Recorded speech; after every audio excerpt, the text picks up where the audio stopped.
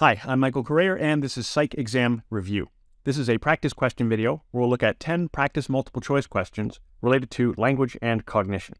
And before we get to the questions, a few quick reminders. Always try to come up with your own answer first, so I'll pause after reading the question, but before showing the multiple choice answers. And you might want to pause the video if you need a bit more time to try to come up with your own answers. You want to be actively retrieving these memories as much as you can on your own. And then you can use the multiple choice answers to decide which answer you think is best. And finally, make sure you also review any unfamiliar terms that are in the question, that are in the incorrect answer choices, or in the explanation. So I've tried to include as many terms as possible from the unit so that you can review everything with a small number of questions. Based on news coverage, Connor overestimates the frequency of child abductions and underestimates the frequency of credit card fraud due to the Representativeness Heuristic, Conjunction Fallacy, Sunk Cost Fallacy, Availability Heuristic, or Recognition Heuristic.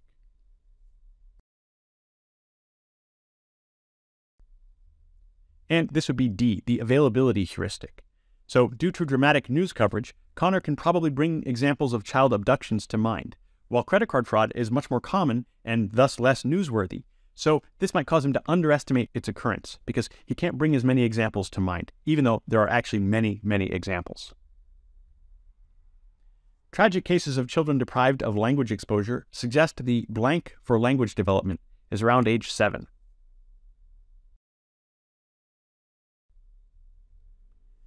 Base rate, refractory period, mental set, critical period, heuristic.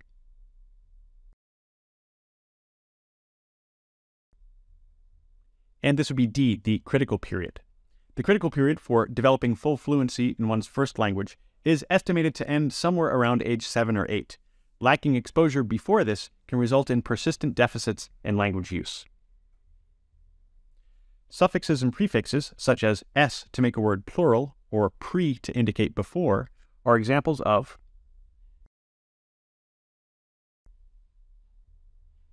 phonemes, phonological rules, morphemes, syntactical rules, universal grammar.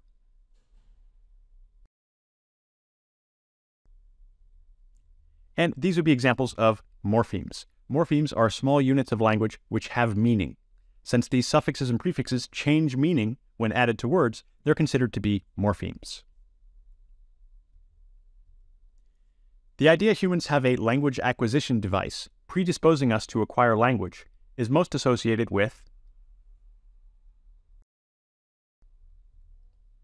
Amos Tversky and Daniel Kahneman, Noam Chomsky, B.F. Skinner, Jean Piaget, or Benjamin Whorf.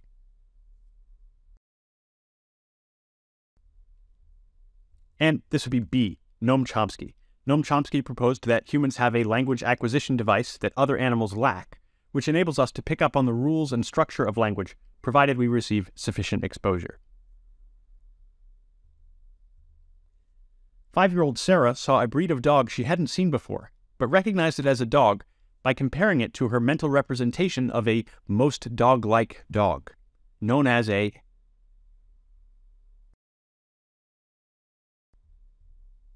mental set, prototype, algorithm, phoneme, WUG. And this would be B, a prototype. A prototype is a best example of a concept or category. Prototype theory suggests that we identify members of a category by comparing these new instances to existing mental prototypes. Tom assumes the eccentrically dressed person he sees in a cafe must be an artist, even though professional artists are rare. Tom's assumption demonstrates the representativeness heuristic, the recognition heuristic, the conjunction fallacy, functional fixedness, hindsight bias.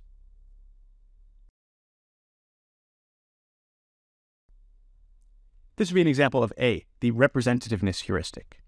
The representativeness heuristic suggests that we are likely to ignore base rates and rely on similarity to our prototypes when making decisions about group membership.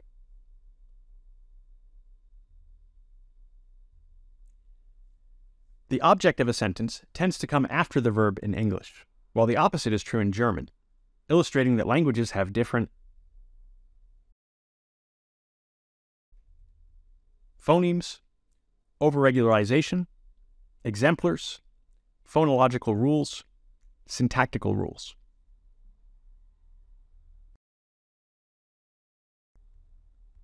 And this would be E, syntactical rules. Syntactical rules determine how words and phrases are combined to express ideas. The specifics of these rules, such as the order of subjects, verbs, and objects, can vary in different languages.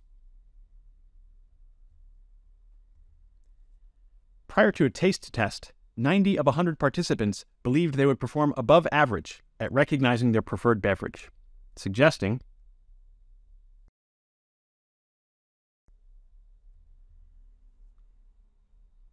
belief perseverance, the availability heuristic, the sunk cost fallacy, illusory superiority, the framing effect.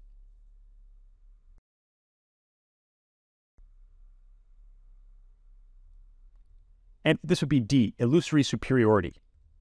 Illusory superiority, or the Lake Wobegon effect, is a type of overconfidence in which the majority of people believe their abilities to be above average, even though this is statistically impossible.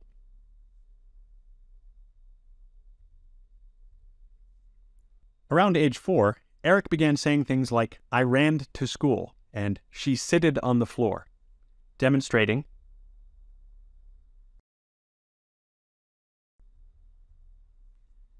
syntactical rules, telegraphic speech, overgeneralization, mental set, functional fixedness.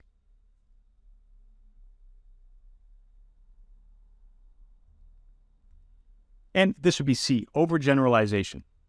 Overgeneralization, or overregularization, refers to extending grammatical rules, such as add ed to a verb for past tense, to situations in which they don't apply.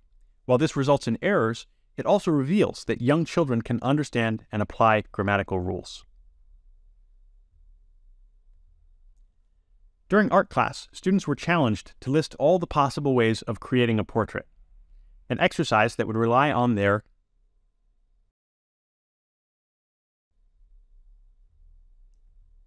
convergent thinking, recognition heuristic, exemplar theory, fast mapping, divergent thinking.